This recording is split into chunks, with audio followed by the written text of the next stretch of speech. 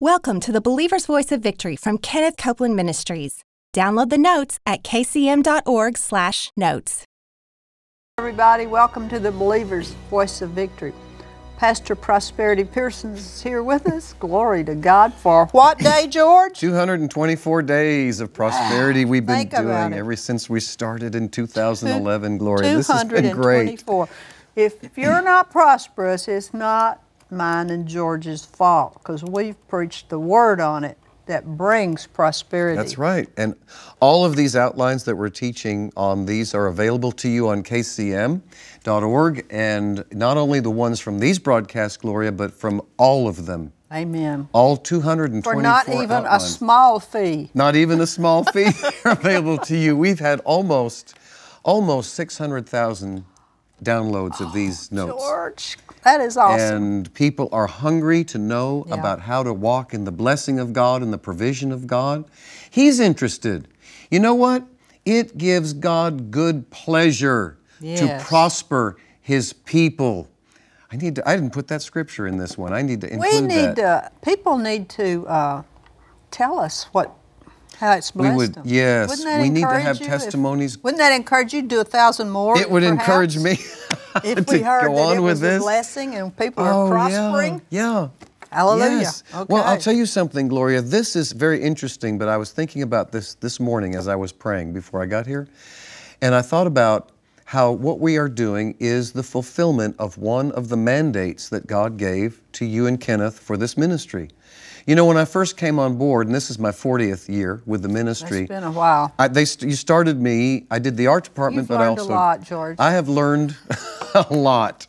And I remember when the first meetings that I went on, I traveled with Kenneth. I worked the book tables. I did various things. And just listening to him preach, and every time he would say, this ministry is called to do, and he'd say something, I'd write it down. And it eventually became the mission statement of our ministry. Well, one of the things that we are responsible for in this ministry and in our church is to teach the laws that govern supernatural abundance and prosperity. Praise God. And that's exactly what we're doing here. That's right. We are fulfilling that part of the mandate to bring this message of prosperity, that it is God's will for you to prosper. He gets good pleasure out of prospering you. And what we're teaching on these 2 weeks is God is my source. Amen. You know, there are people that are struggling financially, Gloria, and they get under the pressure of that and the stress. You know exactly. When Terry and I have dealt with that, not to the degree that we cook potatoes in a coffee pot. We did take my parents out to dinner one time when they came to visit us, and I didn't know if I'd have the money to pay the meal until my dad said, "Oh, let me take care of it." And sure. So but you guys, you have really, you were in an extreme position. We were. And you just took hold of the word that you learned through Brother Hagin when you moved to Tulsa. About faith. And then through Brother Roberts, the same thing, the healing ministry. And you were those people who were serious about it. You better believe it. You have to be I'm a serious student of this ministry and of the Word. And I am too.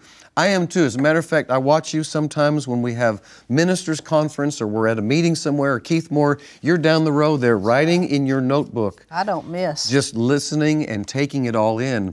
Well, we're talking about people who are struggling financially, and they come to a place where they get under such pressure, they say, where's it going to come from? Where are we going to get it? How are we going to pay this bill? Where's the money going to come from? I remember that. And we have to renew our minds, Gloria. We must. I'm doing this, we're all doing this around here because this ministry is called to some big things. And we need some big things. And so we're renewing our minds to the fact that God is our source. He is our total source of supply. And it will do something to you. It will do something to our faith when we renew our minds to God being source of everything. I mean, not one thing in our life that does not come from Him. That's right. That we renew our minds to that place. God is my source.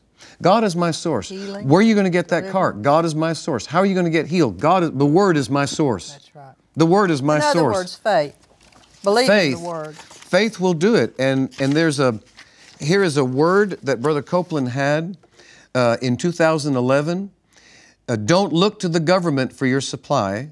Don't look to other people for your supply. Pastors, don't look to your congregation for your supply. Jesus is our source and the Word is our supply. That's right. The government is broke, but Jesus has supplied. That's right. The government is broke and Jesus has supplied. That's it. And the kingdom of heaven is not broke. No, and it won't ever be broke. It will not. As a matter of fact, the kingdom is increasing. Amen. More and more every single day. And so are you. You are increasing more and more every day. And so I also want to remind you that we have a free book that we want to give to you. God is your source. Scriptures, isn't it? A lot of scriptures. Has 70 scriptures that we're talking about here. And Gloria and I put this together. It has quotes by Gloria, quotes by me. And just what we're teaching, we're taking everything that we're teaching in these 10 days and condensing it into this book so that you can take this and renew your mind, read it, the scriptures every day. You can carry it with you wherever you go. So that's going to help you tremendously. Gloria, today we're going to talk about the blessing of the Lord. The blessing of the Lord in Proverbs chapter 10, verse 22. The blessing of the Lord, it makes rich. And He adds no sorrow to it.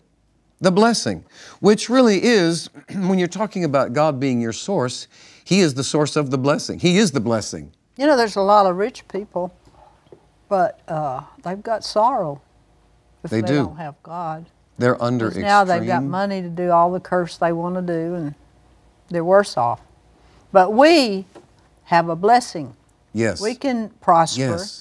And be blessed. Yes. Because God is our source. That's the understanding that some religious people don't have about the message of prosperity. Yeah, they haven't read the laws of prosperity where Brother Copeland said that true prosperity is the ability to meet the needs of mankind in every realm of life. Spirit, soul, body, financially, socially. And to be able to prosper is God's delight. And it says here, the blessing of the Lord, it doesn't say it makes poor. No. No, it doesn't. It doesn't say it'll just get you by either. That's right. It doesn't just get you by. It doesn't get you from paycheck to paycheck. It doesn't make you behind. The blessing of the Lord, it makes rich. Amen. And if you look at the word rich, if that's not enough, in the Hebrew, and the word rich is a biblical word. It's not a bad word. It's not a dirty word. It's a blessing word. And it says in rich, it means to accumulate, to grow rich and become wealthy. That's what that word rich means. Now where is it, does it say, or is this my thought? Rich with no sorrow. Rich with no sorrow. Is there a translation? That's another way to say it there, rich with no sorrow. Hallelujah. The blessing of the Lord, it makes rich. He adds no sorrow to it. Amen. And this Good News Bible says, it is the Lord's blessing that will make you wealthy. See, He is the source. He is the source of that blessing. He is the source of that income. He is the source of that provision. Whatever that provision might be. He's the source of the favor. It's the source of the favor. It is the source of your healing. It is the source of whatever is needed in a household. The blessing of the Lord is your source. The Brenton translation says, the blessing of the Lord is on the head of the righteous. It enriches him, and grief of heart shall not be added to it. Is that on your notes? I like that. Yeah, that's number 3 there on the top part, A. The blessing of the Lord, it's on the head of the righteous, or the blessing of the Lord, it sits on us. We are blessed everywhere we go. Terry and I are experiencing things all the time. The blessing of the Lord is all over us, Gloria. Praise God. The favor of God, the things that the Lord is doing, it's just absolutely, just the other day, it's a blessing. They called me from the accounting department here. It was Jan, your sister. And we were talking, and she said, oh, by the way, I thought I'd let you know that somebody sent in a $200,000 check for the church. Praise God. Was that a blessing? That was a blessing. Hallelujah. That was a blessing, Gloria. Praise and God. We expect it all the time.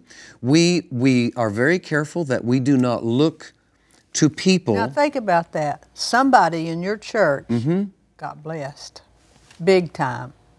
They did. And then they sent an offering to the They church. did. How come they got blessed? Because they heard the word. They believed it. They took it. And the blessing of the Lord makes rich. It was a member of our congregation. Praise God. And they sowed that $200,000 into... I believe they receive 100. I believe it too. Terry and I had the opportunity to pray with them, and to pray over them, and to believe God with them. Praise God. But I expect that all the time. Yes. As I teach our church to say that when they hear a good testimony in church, we say, and that happens to me all the time.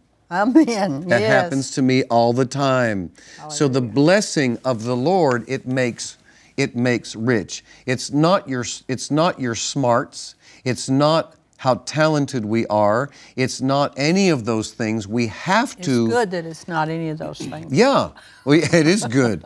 It is good. It is the blessing. Yes, it is the blessing of the Lord that makes us truly rich. There's a difference between the worldly rich and the truly and rich. the truly rich. Because the truly rich has no sorrow added to it. That's right. That's right. And they're givers and they're sowers. And they always have others on their minds. I mean, that's what truly rich is all about. So let's talk about this blessing, Gloria. In Genesis chapter 1, let me flip over there to Genesis chapter 1, and in verses 27 and 28. So God created man in His own image, in the image and the likeness of God created He him. Male and female He created them, and God blessed them. Okay, here's the blessing. It is, yes. God blessed them and said to them.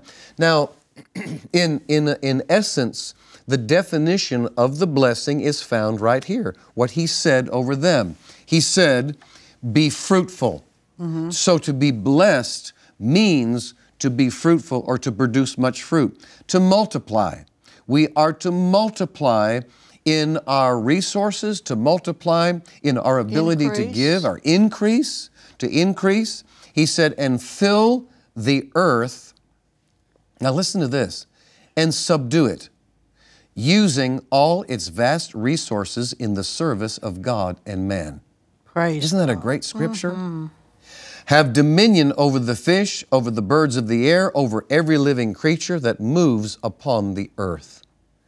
Now let me read this next section to us, Gloria, because this comes from a book that Brother Copeland wrote called The Blessing of the Lord It Maketh Rich and Adds No Sorrow to It.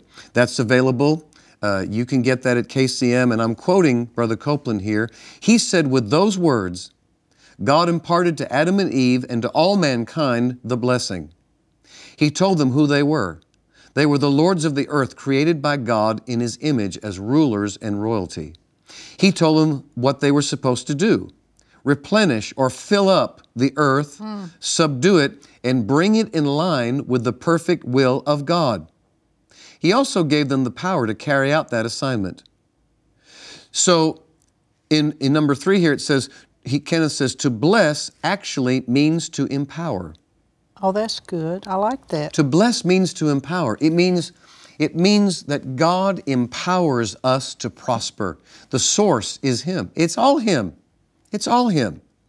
So the first words that Adam ever heard, the first sound that ever struck his eardrums was the sound of God's voice empowering him with a divine creative ability to reign over the earth and to make it a perfect reflection of God's best and His highest will. Isn't that awesome? That's Praise the blessing. God. That's the blessing. And that blessing, Gloria, is still activated.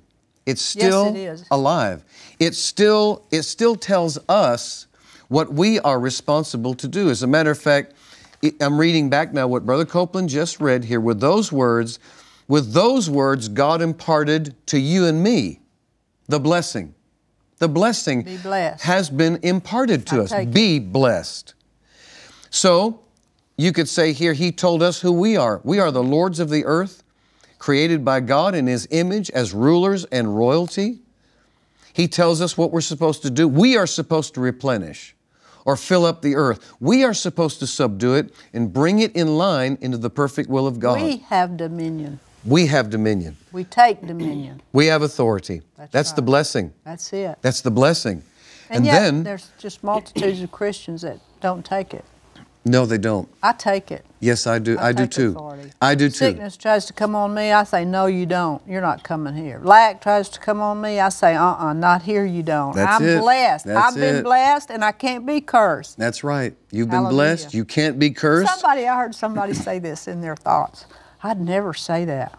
Well, you better get over that and start saying, I'm blessed. Hallelujah. Yes, it takes that kind of discipline, Gloria, for us to line up our words with the Word of God, with the blessing that He has for us, that God is our source, and it's the blessing of the Lord that is resting upon us for us to be able to fulfill and do what He's called us to do. How did that blessing come upon us? Through the Lord Jesus Christ. Yes. We received Him Yes. as our Lord and Savior. We were born again. Yep. The blessing came on us. Yep. We're blessed. The devil can't do anything about it unless we let him. Unless we give let him him. words to work with Yeah. and allow him to do things he has no right to do. What is he anyway? He's a thief and a liar. Yeah. That's what he does for a living. And he's a thief and a liar. He's a thief and a liar, and he's a defeated one at that. That's right. And so we put him in his place. And we've been given that authority, that dominion. You know, when it talks The name about of Jesus. subduing the earth, I heard a definition one time about that word subdue. If it gets out of line, put it back. That's good. That's it. If it gets out of line, I'm gonna write you that put down. it back. Is that on your list here? No, that just kind of came up in me from my memory of some things that I've studied before. But, you know, you have dominion over your own household. If it gets out of line, you put it back. Amen. Terry and I, we've been dealing with That's excellent, George. several issues in our home about things breaking down. And we got to thinking about it, and we started talking about it, and here's what we came to, the fact that we're tithers. That's right. And the Lord said, I will rebuke the devourer for your sake. Somebody tries to devour your refrigerator, you say, no, no. No. The devil right. tries to The devil tries to devour your house. air conditioner, say no, So no, we no. took authority, Gloria, over that and said, in good, the George. name of Jesus, we declare tithers' rights. Tithers' rights. We take authority over our household, and we command the draining of finances to stop right now and things to be fixed. You line up in Jesus' name. Be Amen. fixed in the name of Jesus. That's a And great so message there, George. we had to just take our authority and subdue it, but the blessing of the Lord is on us. That's right. Now, on the second page, Gloria, let's just run through a couple of these scriptures. This first one, just God is the source of your wealth. He is the source of our wealth. And look at these scriptures, Genesis 14:22. But Abram said to the king of Sodom, I have raised my hand to the Lord, God Most High, the possessor of heaven and earth, that I will take nothing from a thread to a sandal strap, and that I will not take anything that is yours, lest you should say, I have made Abram rich. What we're saying here is Abram knew that it was God that made him rich. That's right. And he wasn't about to take anything from that king for that king to say, I made Abram rich. I won't take anything from anybody. Anything except from the Lord. anybody except the Lord. That's right. And Abram had really fixed his heart and fixed his mind on the fact that God was his source. Gloria, why don't you read this next one? This is from the Amplified Translation. Number 2 there. Read that to us. Amplified is Genesis 15:1. After these things, the word of the Lord came to Abram in a vision, saying, Fear not, Abram, I am your shield, your abundant compensation, and your reward shall be exceedingly great. Now, what was the first instruction for the rest of this to come to pass? Fear not. Don't be scared. Don't be scared. Do not be afraid. Do not be afraid. Because No. fear and faith can't work together. That's so if right, you're a Gloria, person that's who is right. in fear, Yeah. you need to take action immediately. Get your faith going. Learn how to believe God and stay with it. Because here's the thing. Faith opens the door to God. Fear opens the door to the devil. God, the blessing is on us to bless us, and fear steals from us. Opens the door to the Yes, devil. it does. The things Yes, it that they does. feared Yep. came upon them. Yeah. So we're not having any fear. We're just having the blessing. So we're going to stay in faith. You say, yeah, but I never have really, I don't know how to do that. What do? You take the word, you put it in your eyes and your ears. If it's a word about healing, you look up the scriptures on healing. You take it, get it down in your heart. You say it with your mouth. You release your faith and say, I believe. I believe. By your stripes. By your stripes. I was healed. I was healed. If I was healed. If I was healed. I am healed. I am healed. And my body, put your hands on your head and say, my body is healed now. My body is healed now. In Jesus' name. In Jesus' name. That's the way you take authority. That's the way you take Praise authority over God, finances. Gloria. That's right. That's or right. Children that are out lost and Yes, ma'am. don't know God. Yep. You don't let the devil run over you. We're Come on. supposed to stop him, George. Come on, Gloria. That's it. That's right. That's it. That's it. Hallelujah. The last couple of scriptures, Deuteronomy 8:18. And you shall remember the Lord your God, for it is He who gives you the power to get wealth, that He may establish His covenant, which He swore to your fathers, as it is this day. Hallelujah. 1 Chronicles 29:12. Both riches and honor come from you. There you have it. And our last one here, 1 Timothy 6:17. Command those who are rich in this present age not to be haughty, nor to trust in uncertain riches, but in the living God, who gives us richly all things to enjoy. To enjoy. So He is, Gloria, the source. What is all things? All things. All. Amen. All. That's what I think. A-L-L. All things. Everything. Richly to enjoy. Not stingily, not meagerly, richly. Oh, richly. I believe this. Richly.